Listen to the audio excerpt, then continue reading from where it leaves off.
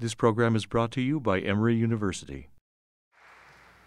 Mr. President, Most Reverend Archbishop, Mrs. Dean, Dr. Thompson, ladies and gentlemen, I am very happy to be once again in the United States and to have once again the opportunity to exercise my very own craftsmanship, that is to give lectures at universities, as I had done for almost 30 years, for some time also in this wonderful country. I would like to express my heartfelt gratitude for the invitation to come to this renowned and distinguished university, which I consider an honor, and I thank you for the warm welcome you have given to me. Before I came here, I was told that in the United States you have to speak about the real problems, not about the mystery of God, but about the mysteries of the Vatican. But there is no shortage of speakers on this kind of problems, and I do not want to carry coals to Newcastle. So I have chosen another issue, which I think is the most central and fundamental question of theology, and perhaps also the most challenging problems for theology today. Not the church question, as important it may be, but the question on God. Because I am convinced that not only our personal existence, but also all that we say about the church or what we may say about ethical values depends on the God question. It means whether God is a reality and how we speak about this reality which we call God. All traditional cultures presuppose the reality of the divine. But as the famous Jewish philosopher Martin Buber wrote, and I quote, "God is the most heavy laden of all human words.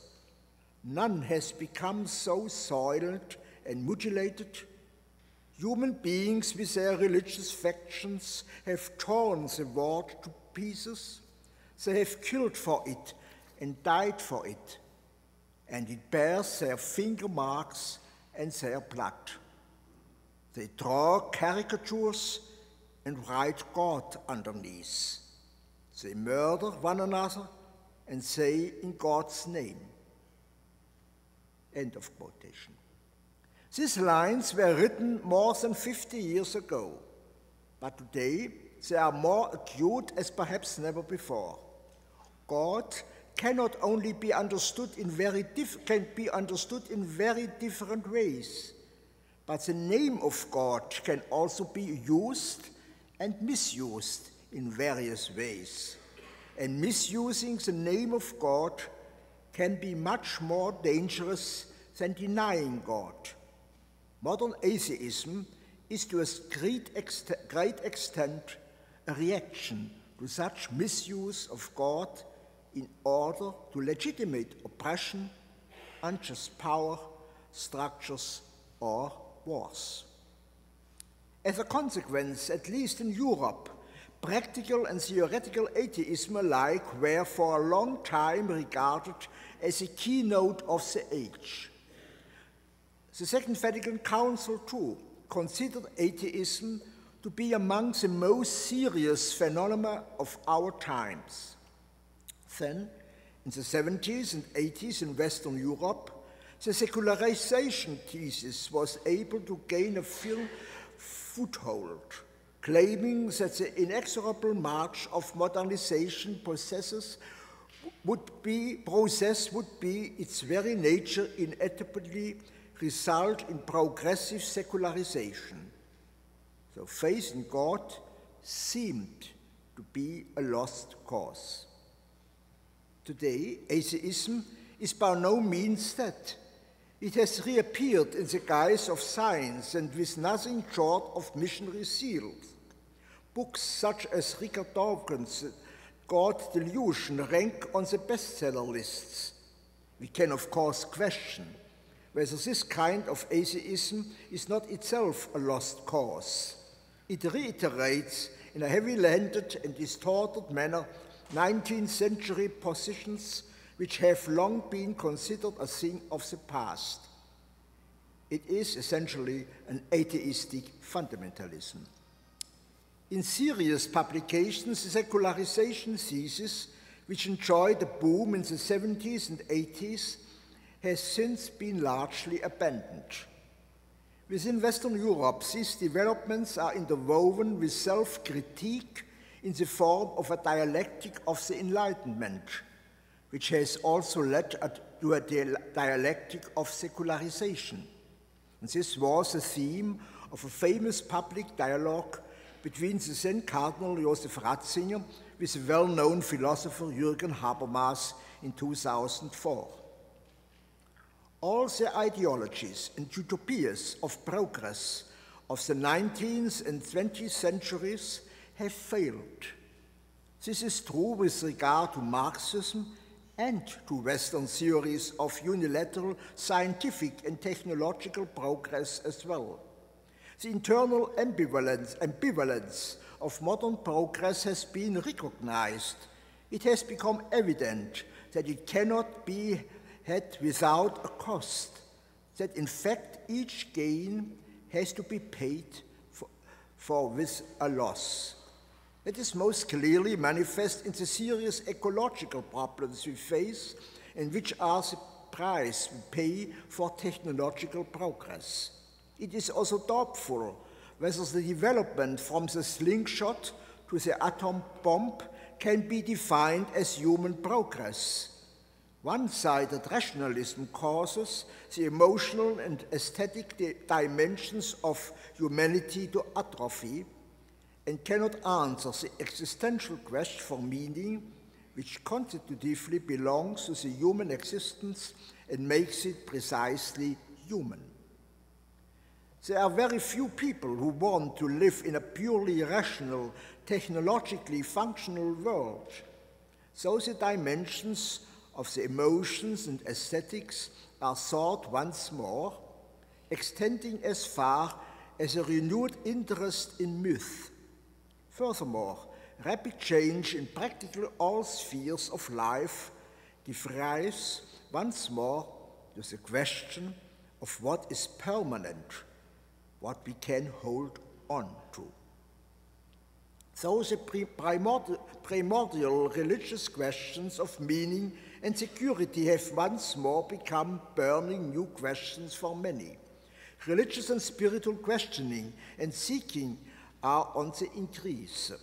There are many people, more than we think, who can be described as seekers and pilgrims. God has, as it were, become socially acceptable once more. Religion and the religions have to a large extent not declined as envisaged by the Enlightenment critique of religion, but have been shown to be virtually anthropological constants.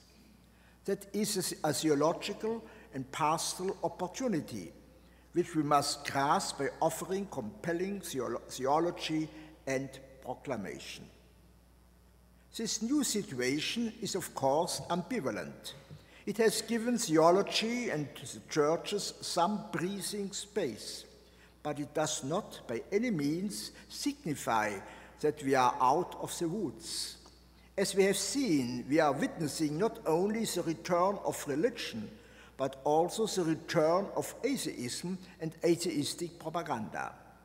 Therefore, it is debatable whether we are speaking of a post-secular situation or a so-called return of religion or even of a megatrend towards religion.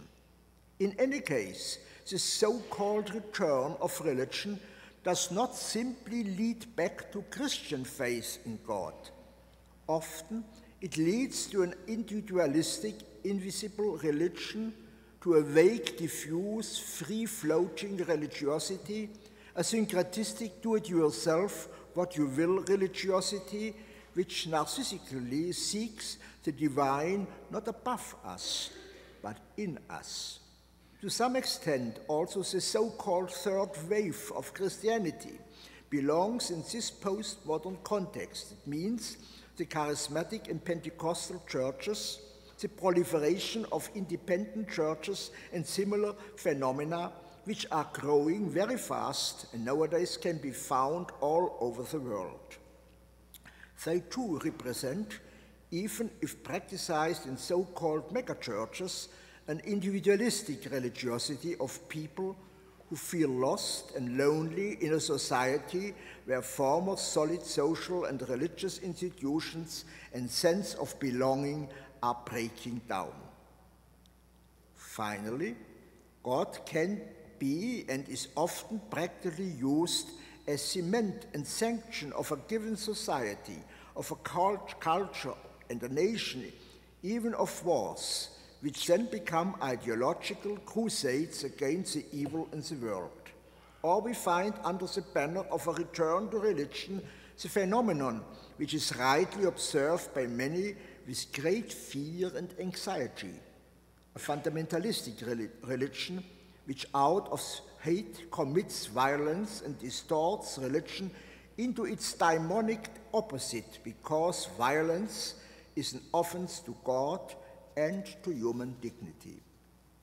So, it is right to question, is it really always and in every case God who is returning?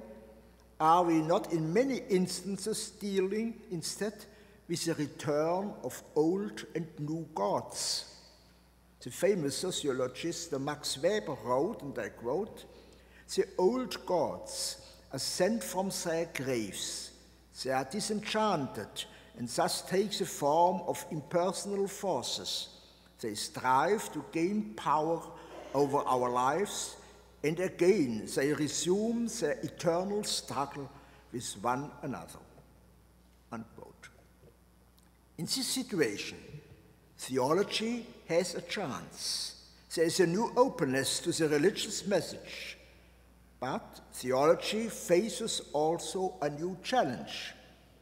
Theology cannot become involved uncritically in the so-called religious megatrend and its ambiguities.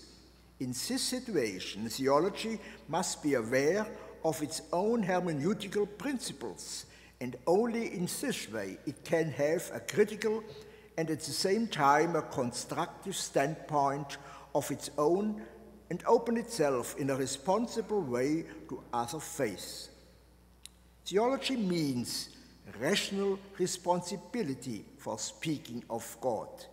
Indeed, theology means nothing than logos of theos.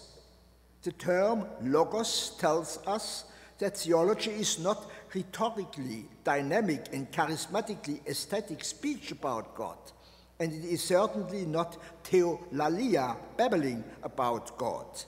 Faith is, as St. Paul tells us, intellectual worship, logicae latreia rationale obsequium.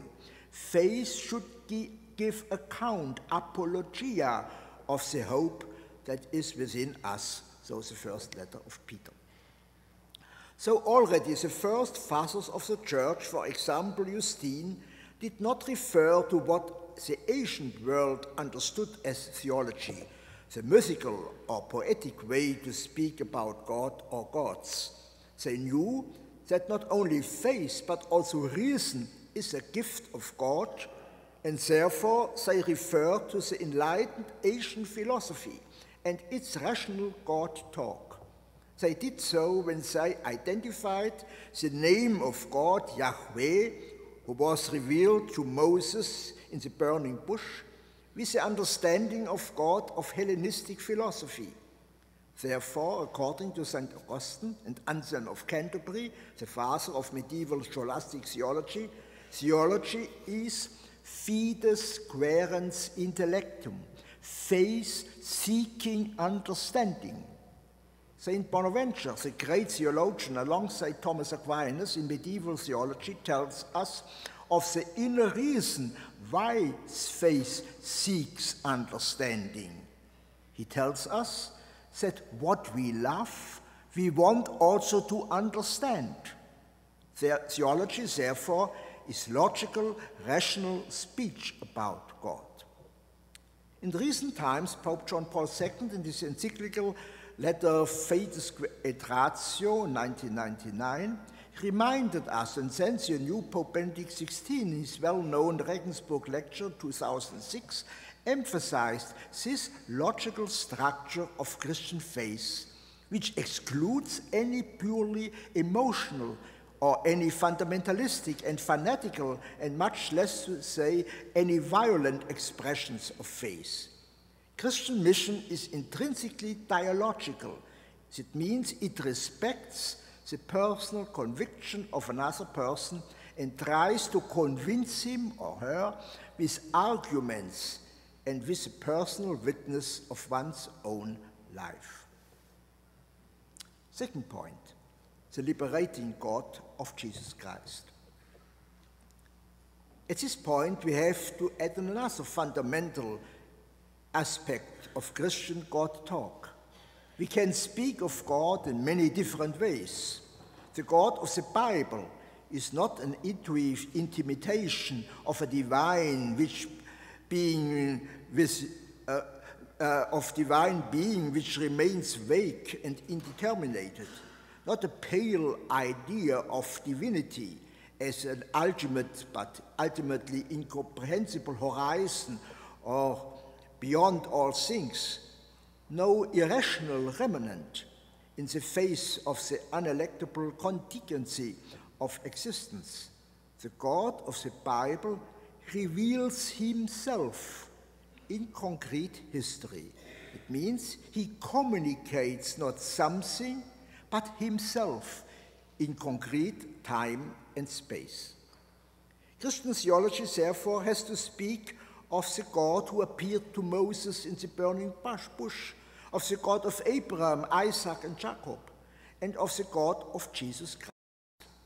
In Jesus Christ, God entered into our history, becoming frail human flesh, like us in all things except our sin. And he feel with us.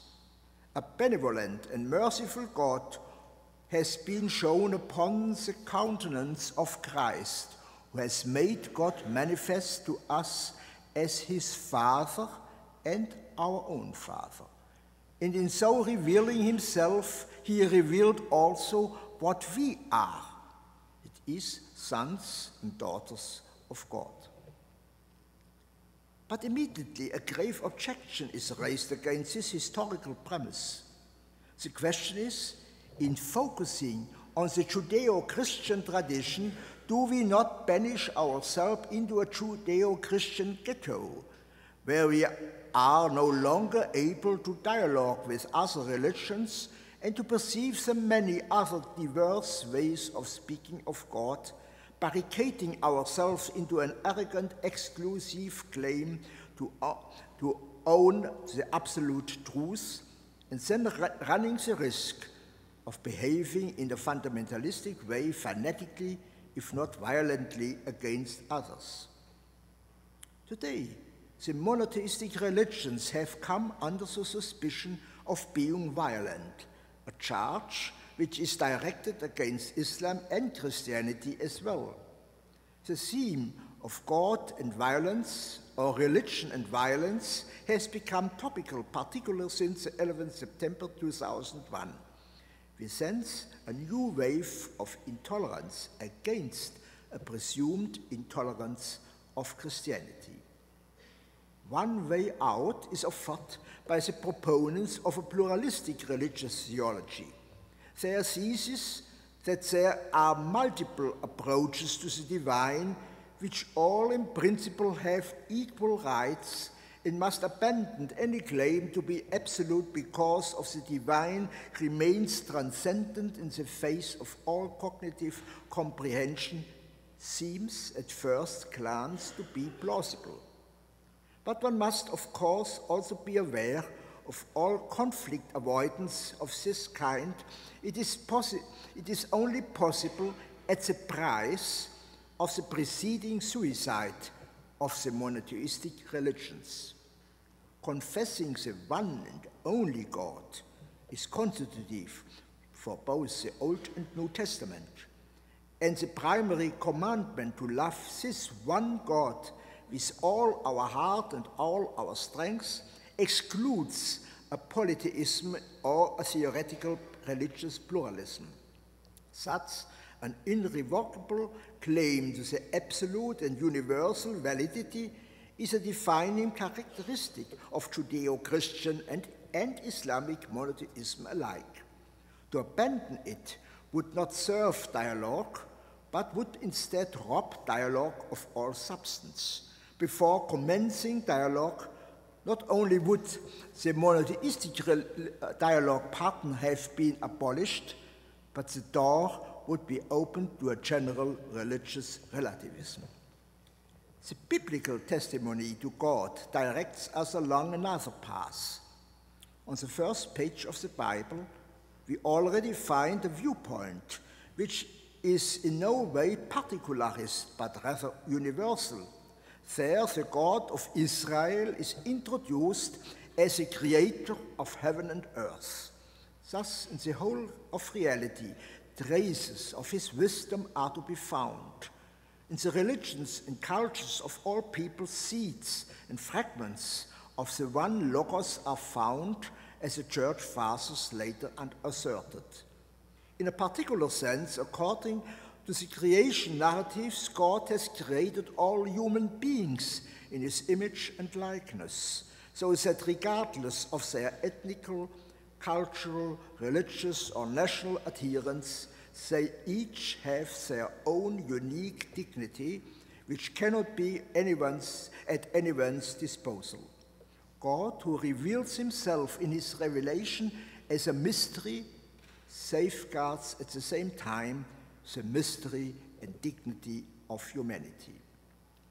For Christians, Jesus Christ is a culmination of God's self-revelation.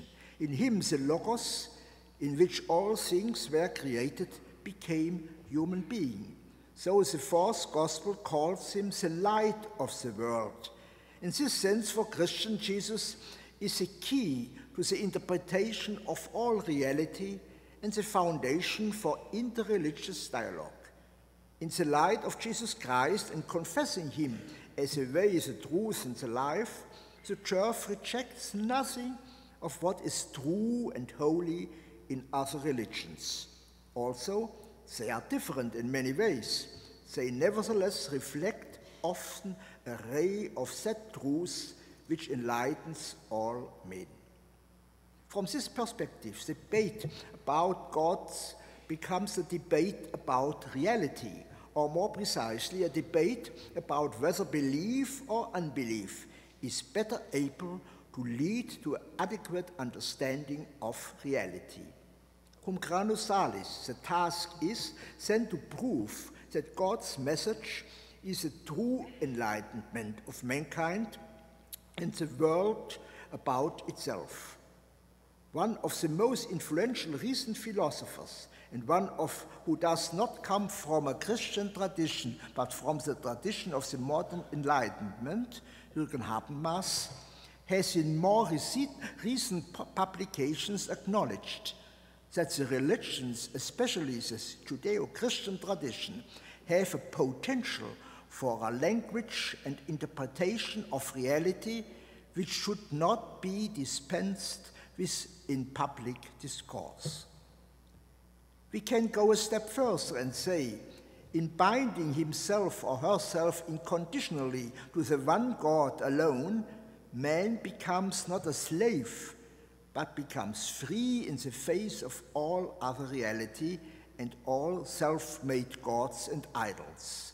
So attachment to God and communion with God renders humans free with regard to all other reality. Even the most intimate unity with God in Jesus Christ does not extinguish or oppress the human reality. According to the famous dogma of Chalcedon in the 5th century, the divinity of Christ is intimately united with his humanity, but does not absorb his humanity, rather it sets it free.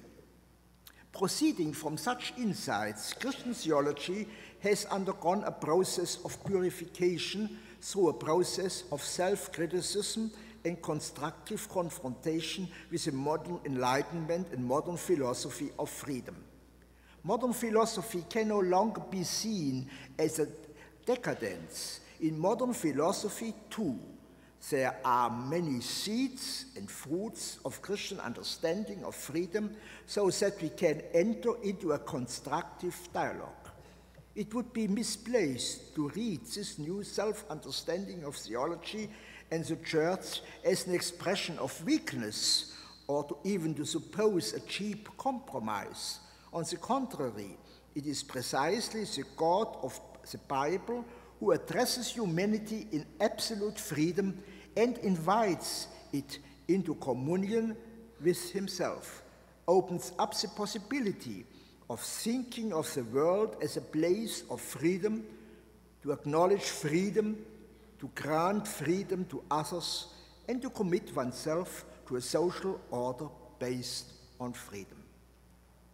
Thus, Christian churches have overcome their former integralism and recognized with the Second Vatican Council the distinction between the church and state and the rightful autonomy of earthly affairs and of all spheres of secular culture, art, science, economy, politics, technology, etc., without falling into the opposite trap of secularism, which instead of a rightful distinction between both spheres puts a separation and an opposition. This new attitude opens up the legitimate freedom of culture and sciences.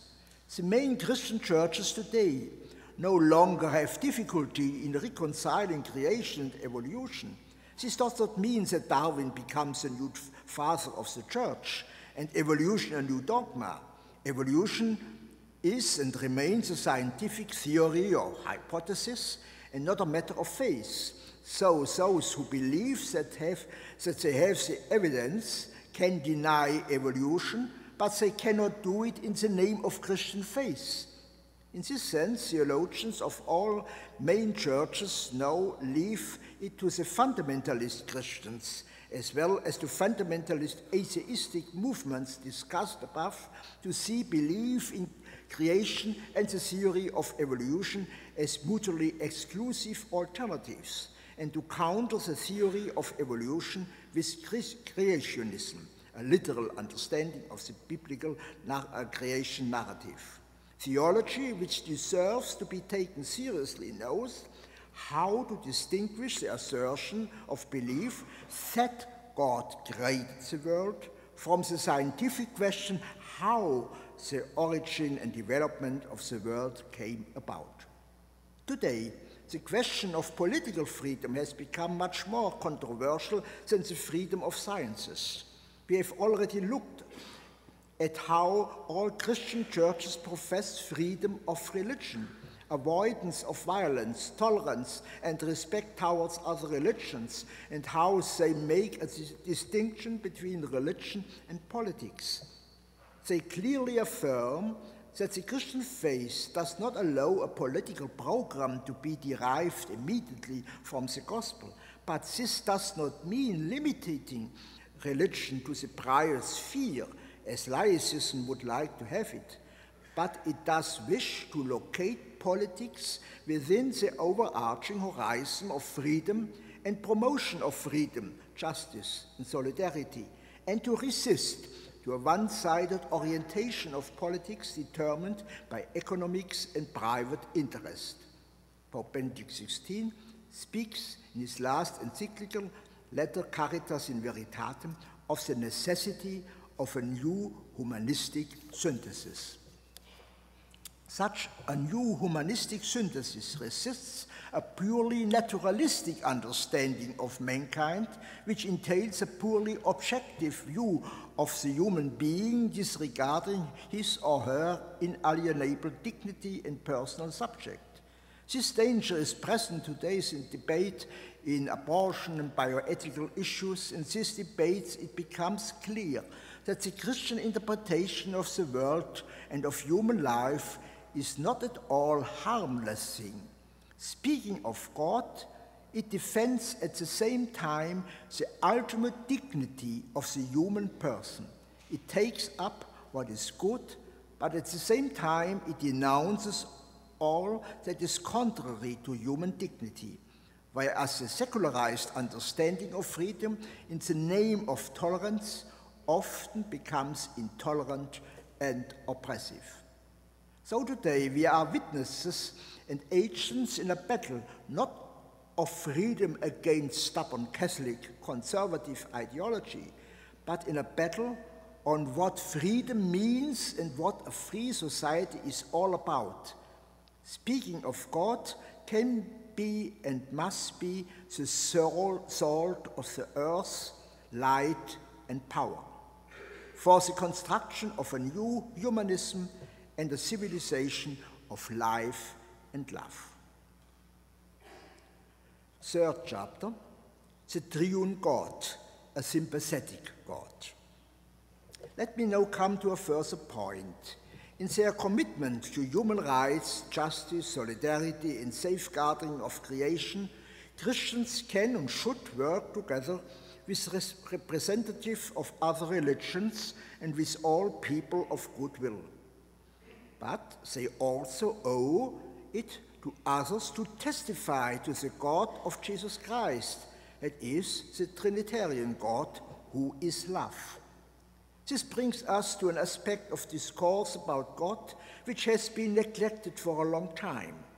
After a period resembling the sleep of sleeping beauty, the doctrine of the Trinity in Catholic and Protestant theology as well has regained actuality once more with regard both to historical research and systematic analysis alike. We are indebted for this also to Orthodox theology.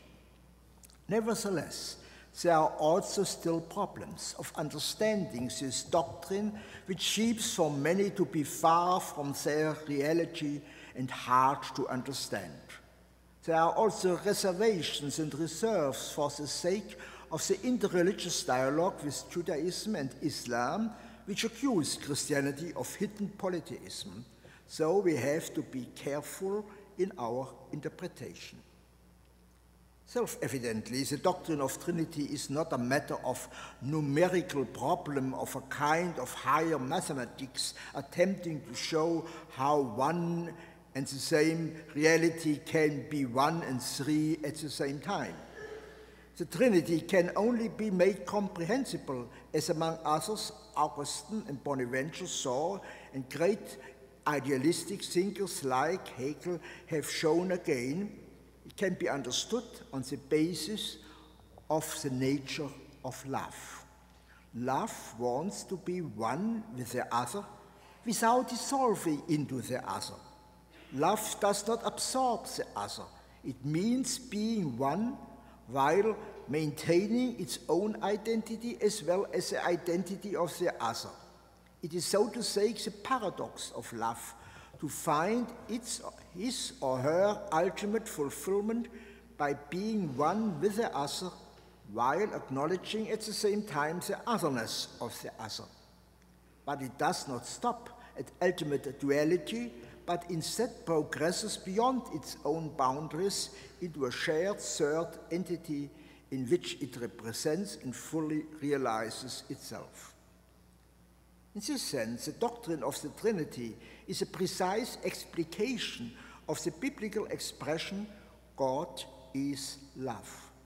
God is not a solitary God. He is in himself communion, koinonio, communio, and only thus can he bring us into his communion with him and with one another, and just in this way fulfill the ultimate desire of the human heart.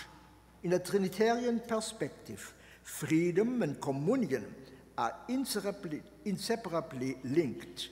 Freedom exists in communion, and communion is the realm of freedom. This is much more than pious rhetoric.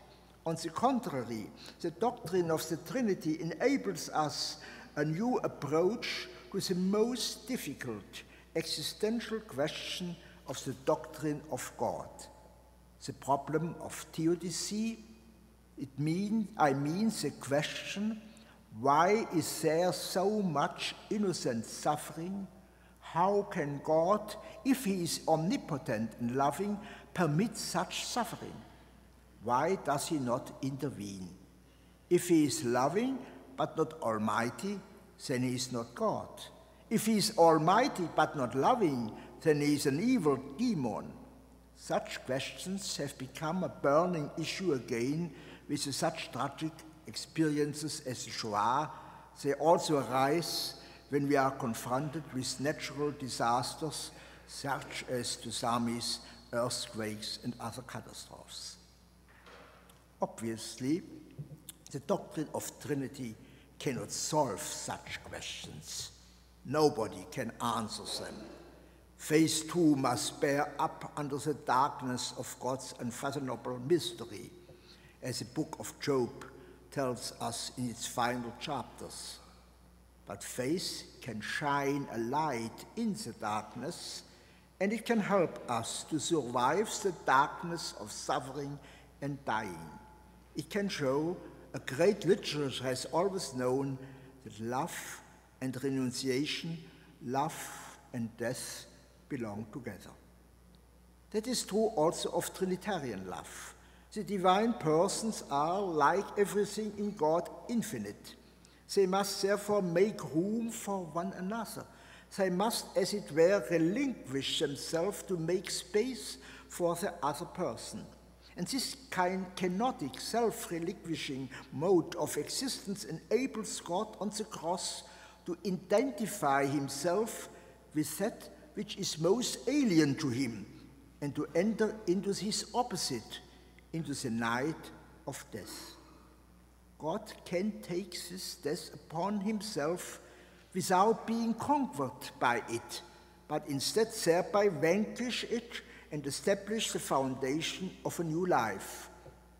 Thus, the cross is the utmost that is possible to God, and his self-relinquishing love, it is the id quo maius cogitari nequit. The doctrine of the Trinity does not thereby give a direct answer to the question of innocent suffering. How could it? But it is able to be light in the darkness that helps us not to despair of God in our utmost need and distress, but to know that in our extreme helplessness, the crucified God stands by us, so that in all our cries and despair, de profundis, we are able to bear all in faith. The doctrine of Trinity is a form of monotheism which permits existential survival in the face of the enormous extent of suffering in the world. But can God suffer? Can he suffer with us? The mainstream of traditional theology has always denied this. It has understood suffering as a deficit and therefore excluded the possibility that God could suffer. On this point, a shift has occurred in a large part of more modern theology, Orthodox, Protestant, and Catholic as well. Self-evidently, if God suffers, he does not suffer in a human but in a divine manner.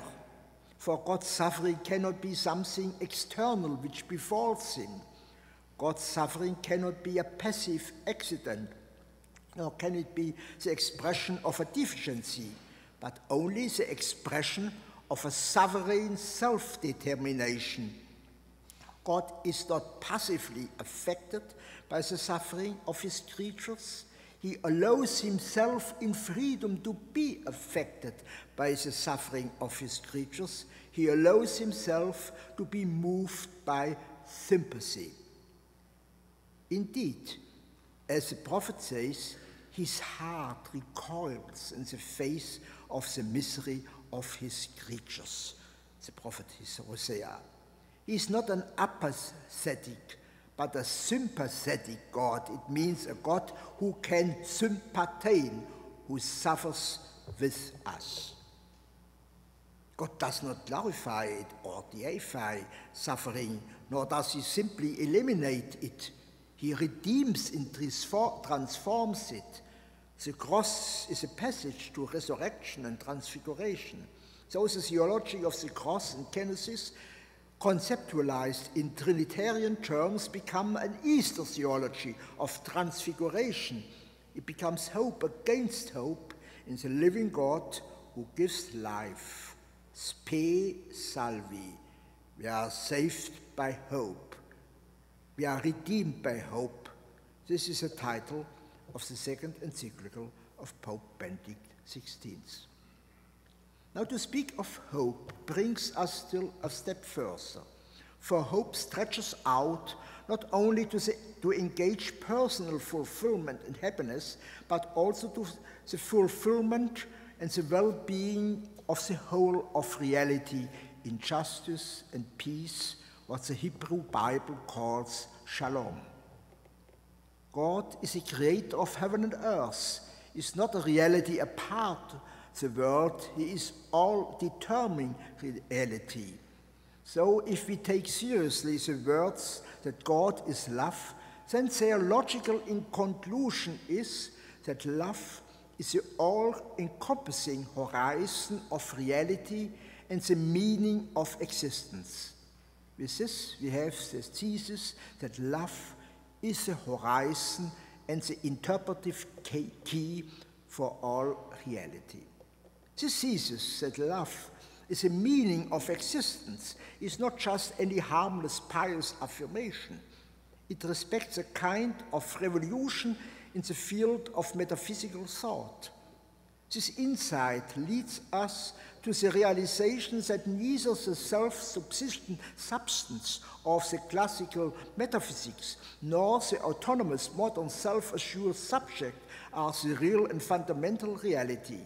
The starting point and the foundation are instead to be found in that what was for Aristotle merely accidental and the weakest reality of existence, namely relation. The theology of the Trinity leads us, as many contemporary theologians teach us, to a relational and personal ontology. Just as in God's subsistence of the Trinitarian persons is grounded in relation, so in an analogous manner, it means in a similarity which is at the same time more dissimilar. In such an analogous manner, relations are the fundamental reality also in the created realm. The human being must form this perspective be understood as a relational and dialogical being.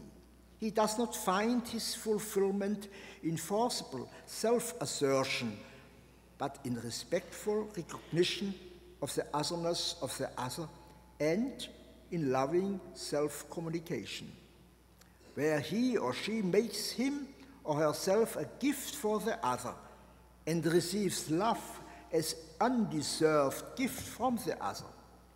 This is a fundamental paradox and dialectic of Christian existence. Only he who loses his life will find it. Only in love and in communion does freedom find its fulfillment. Pope Benedict spoke of the logic of gift as a principle of graciousness. Communion is therefore the realm where freedom is only possible and fulfilled. This is a position which goes beyond individualism and collectivism. Some go so far to tell communio as a new paradigm to understand all of reality. This principle of communio stands also behind the concept of a communio ecclesiology, which, on the basis of patristic and orthodox theology in the past decades, and in both Catholic and Protestant ecclesiology, has emerged progressively as a promising ecumenically common approach. But communio ecclesiology cannot and should not remain a theory, or become even an ideology, it must find its way into ecclesial practice, both ad intra and ad extra. Ad intra, in communication on all levels of church, that which Orthodox theology calls synodality. Ad extra, in dialogue and solidarity with the joys and hopes, the grief and anguish of humanity in our times. Moreover, the Church does not find her identity in her rightly understood Catholicity, but anxiously closing her doors and windows, but on the contrary, by opening them and entering into dialogue with other faiths, never abandoning her own faith, but making it inviting, convincing, lively, and fruitful. This can be done in a trustworthy and credible way only when the relations ad extra reflect the internal life of the Church. It means communion and communication, solidarity and subsidiarity within the Church herself. In a relational ontology, identity can be understood only as an open identity combined with solidarity. This means that neither personal nor national distinction, neither ethnic affiliation or even academic greatness, nor force, money, power, and influence, nor the self-assertion of the fittest will be what counts in the end, but instead tolerance, respect, solidarity, forgiveness, goodness, and tangible love will be what remains as a definitive reality. Thus, the doctrine of God and the Trinity gives rise to perspectives which by no means have not yet been taken to their logical, ontological, ecclesiological, and practical social conclusion. Thought on the doctrine of God and the Trinity as the sum of all theology represents a big challenge and an unfulfilled and rewarding task. So I can sum up. It is time to speak of God, to testify and to think about God. If theology wishes to gain a hearing amidst the contemporary pluralistic babel of voices and opinions, it must firstly and above all know what it is. It can only have relevance if it steadfastly maintains its own identity, that it is as speaking of God in a distinctive and at the same time in an engaging manner. If it does not do so, theology in the Church will be relegated to the role of ethical and moral institutions, which in the end no one wants to listen to. If one, on the other hand, speaks in a new and a fresh way of the living God, who is love, then it will render a service to life, freedom, justice, solidarity, and love. Then it can serve the dignity of humanity and the truths of reality and open up perspectives of hope in all the aporia of the present. Therefore, I reiterate the timelessness of theology. For the sake of man, it is time. It is the right time to speak of God. Thank you.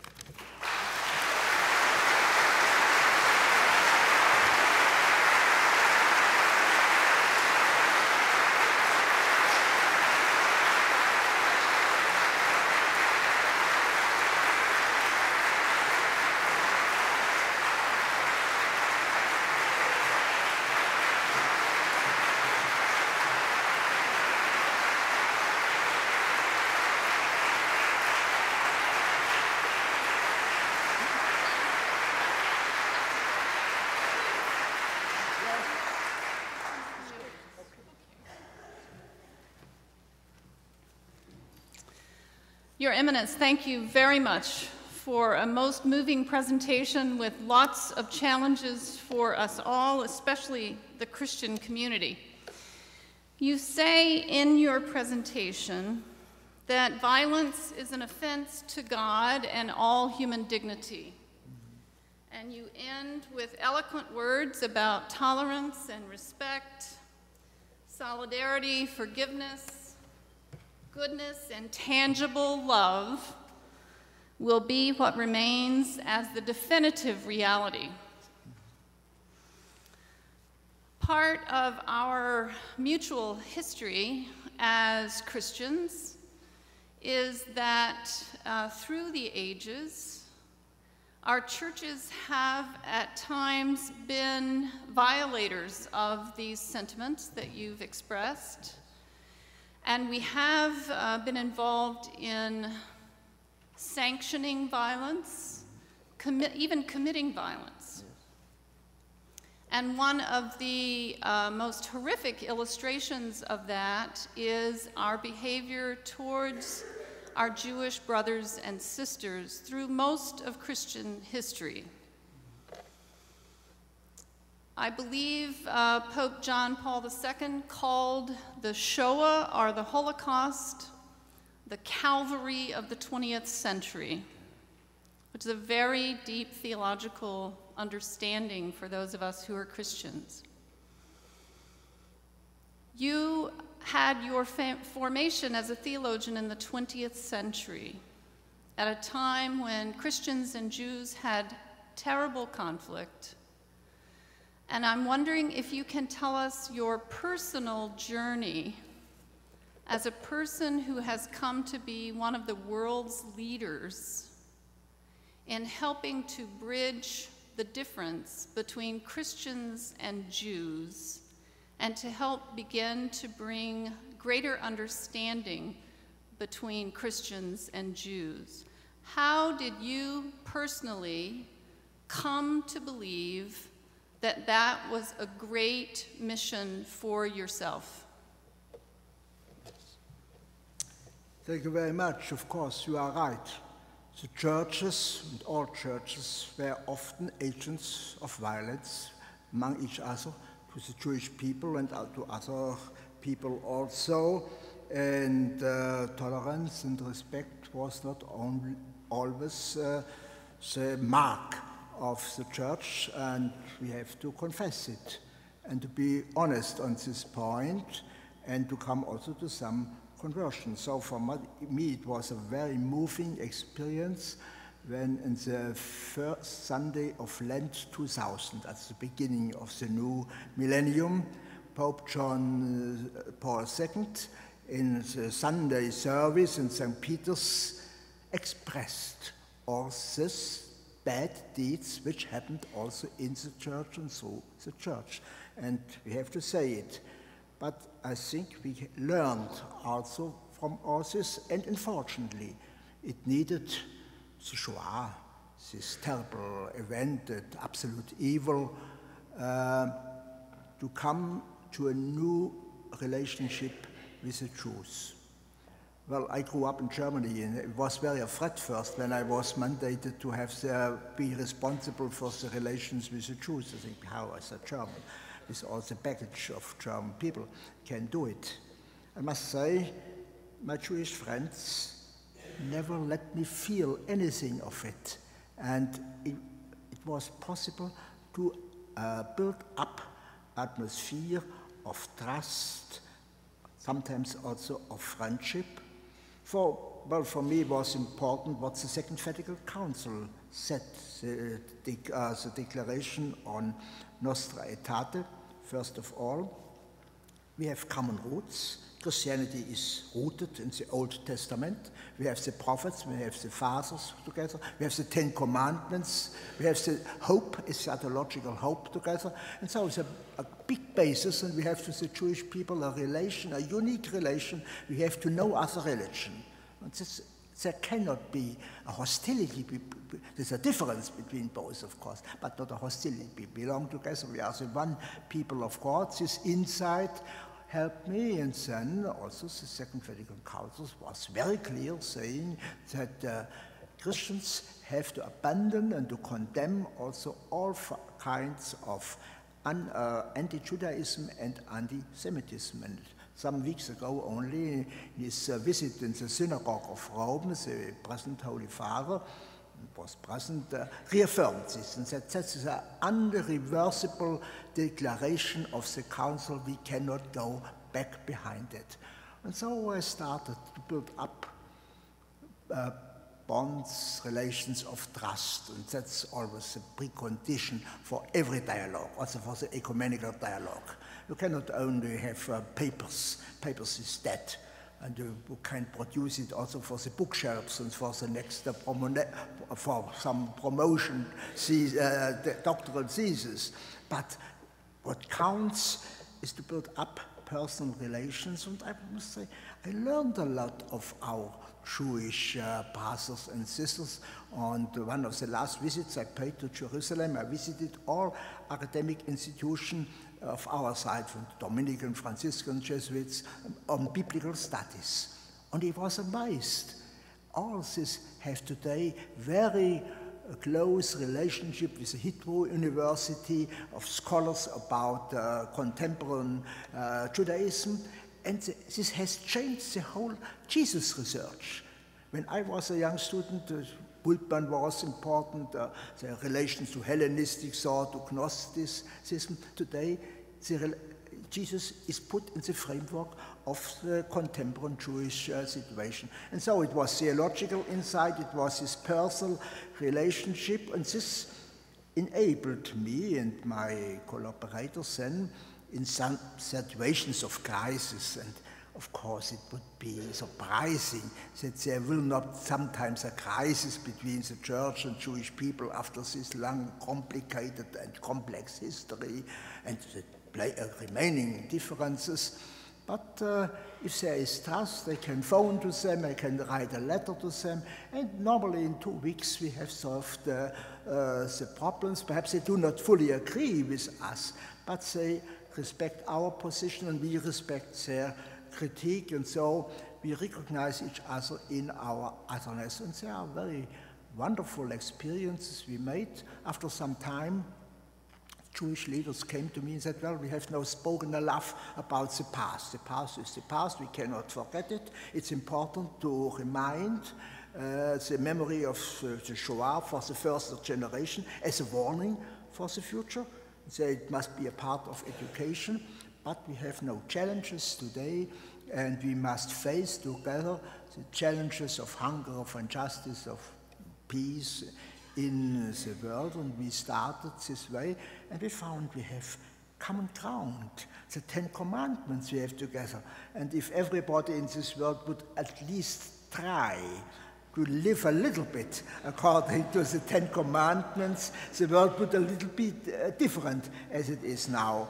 And so we try to do this against AIDS, we did in South Africa, against the hunger at this time of economic crisis in Argentina, and many other things.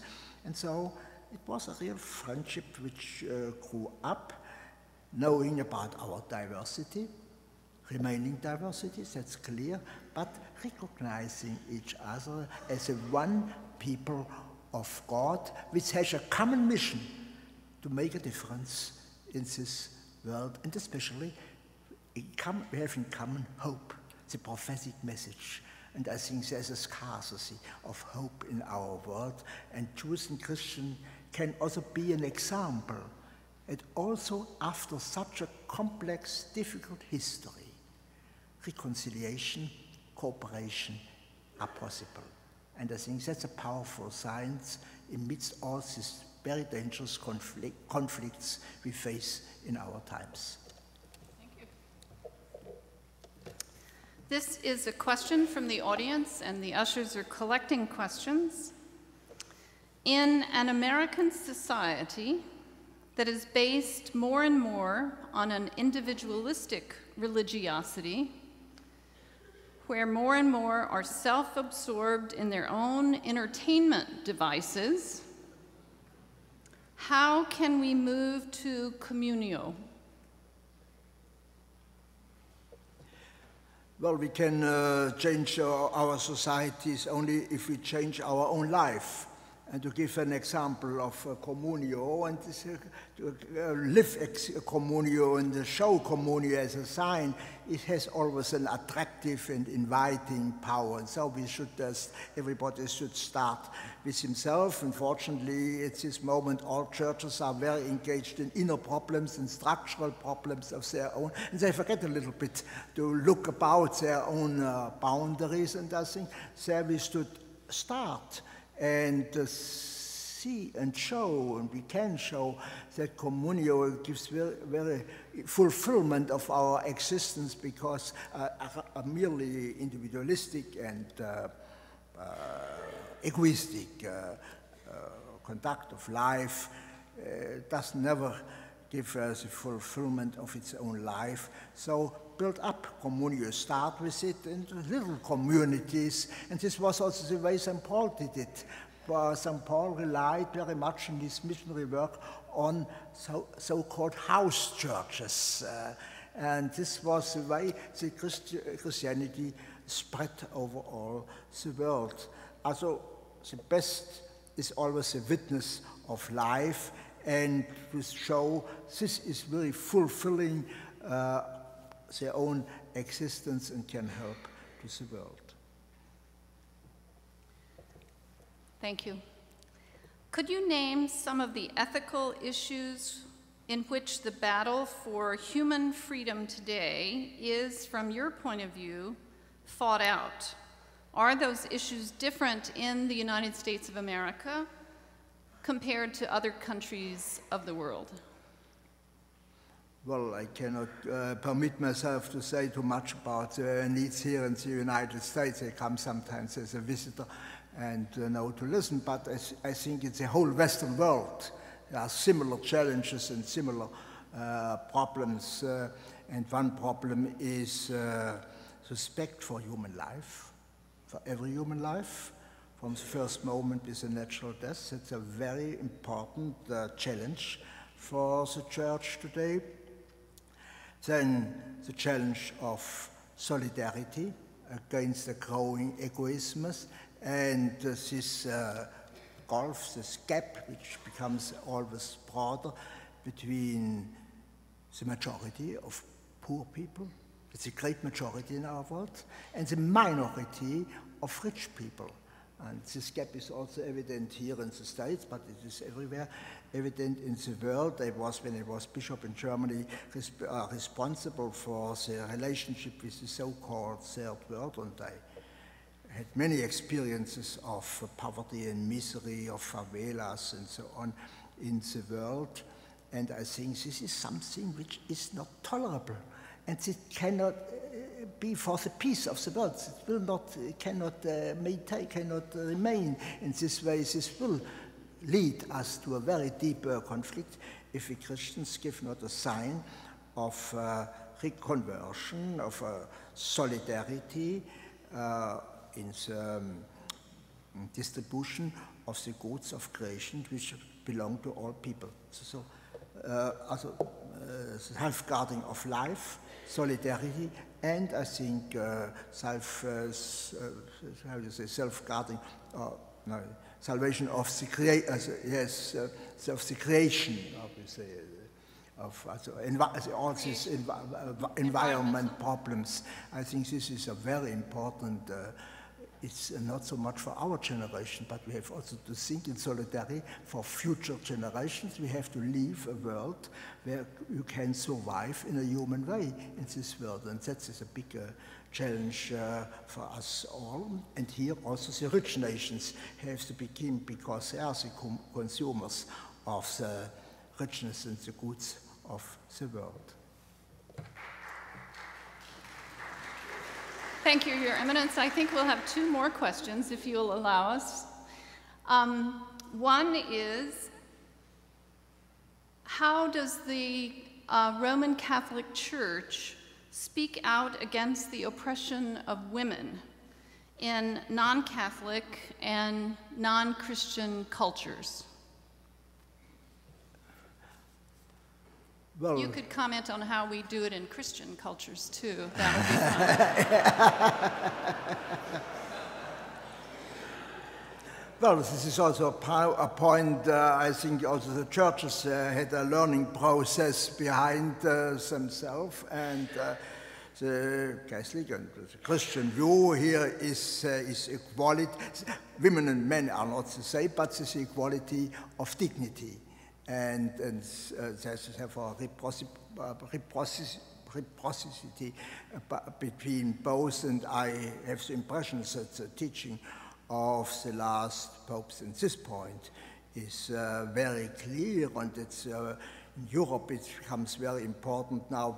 We are very much faced by Islam and the status of women have in Islam, and here I think the Church is very clear on this point, that to give women their dignity and also their role, also within the Church. When I was bishop for 10 years in Germany, it was one of my main concerns to create a commission of women, how to promote women in the church. It's not my task as a bishop to make the suggestions, but I think I got a lot of suggestions of the commission of women, how to promote the role of women within the church. This depends not only from the ordination of women, that's only one point. There are many functions possible in the church which are very important, very decisive and influential in today's church, and I think there is still a lot to do, not only in theoretical recognition, but also in practical consequence, and perhaps also in the Vatican, women could have a much bigger role than they have at this moment. I think we can only say amen to that one.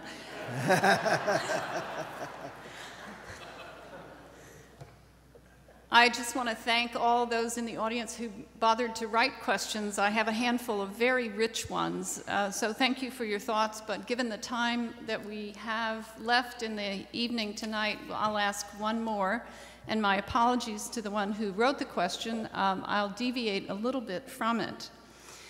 We note recently that the Pope opened the door to all of those who are dissident members of the Episcopal Church in the United States and other Anglicans who find themselves unhappy with the state of their church. And in return, the Episcopal Church opened its doors widely to all the Catholics who are dissatisfied with the state of their church. Is this a new form of practical ecumenism?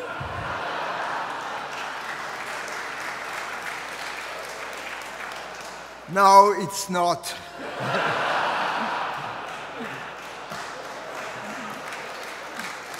Well, what the Pope did was an answer to a request coming from the Anglican side. There were bishops, priests, and laity who came to Rome. They came first to me, and they said, well, I'm not responsible for this, go to the doctrine of faith. And they did. And there were long negotiations between members of the Congregation for Doctrine of Faith and these representatives. There were also bishops, one bishop from the United States, Catholic bishop, one Catholic bishop from Great Britain, and one from Australia were involved in this discussion. And there the things was discussed, and then the Pope made this offer on Anglican request. It's not an activity for us, not a proselytizing, not fishing in other one's lake. And well, now it's on them to decide whether they will accept this or not accept this, do this step. Well, I was at this time when it was announced, this new papal statement. I was in Cyprus, and the Archbishop of Canterbury, we are good friends with each other, there is no problem. Called me up, it's a night, and to speak at night in English, it was not so easy. I explained it a little bit, and I said, well, this is not ecumenism. That is when anybody wants to join our church, but we cannot shut the door. As also the Anglican Communion cannot shut the door if anybody, with good reasons of his conscience, that's the position, wants to come. And this must be recognized by all church, but that's not the ecumenism. Ecumenism is the official dialogue between church, and we will continue with this dialogue of Archich, so the dialogue with the Anglican Communion Court. And then he answered on the night and on the phone. That's a real message for me. And he was very happy about this, and then he came to Rome, had a long audience with the Holy Father, and the Holy Father confirmed the same. No, we go on with our ecumenical dialogue as we did now, but if there are Anglicans we do not feel happy with what's happening in the Anglican Communion, want, by reasons of conscience, join our church, of course, they are welcome, as some Catholics, especially here in the States, want to join the Anglican Church. No church can be pleased by this, it's clear. But we have to recognize that's religious freedom. But the ecumenical movement is independent from this, and therefore we are not competent for this, but the doctrine of faith. And there's different competencies also in the Holy See. Of course, we were involved, we were informed about this all. But, well, some were a little bit enthusiastic at the beginning in Rome, and I said to them, remain with your feet on earth. This will not be a mass movement of Anglicans. Some spoke with 500,000 of Anglicans is coming. Slowly, this would be a small group, but of course, if they want, and they are welcome. And in the meantime, I think the waves have calmed down again, and our relations with Canterbury, because they are our immediate partners, not the Episcopal Church here. The Episcopal Church has a dialogue with the Bishops' Conference. With Canterbury, the dialogue goes on in a very peaceful way, and we opened a new round of dialogues in the Archich meetings. Of course, this belongs also to ecumenism. When another church or church communion is in difficulties, then we should help each other. Not be, they are in trouble and they will come. That's not ecumenical. To help, this is also solidarity. And it happens also in this case. The Archbishop several times phoned me or write me, can you not write me something, and I will publish it. And I did it all the time, and he was grateful, and so we help each other also in our difficulties, and he asked me sometimes what I should do there and there, and well, it goes, he was a professor, I was a professor, so it's also a collegial relation between us. And so we help each other how to manage this situation, which is very difficult for the Anglican Communion, especially here in the United States, but we cannot directly intervene from our side.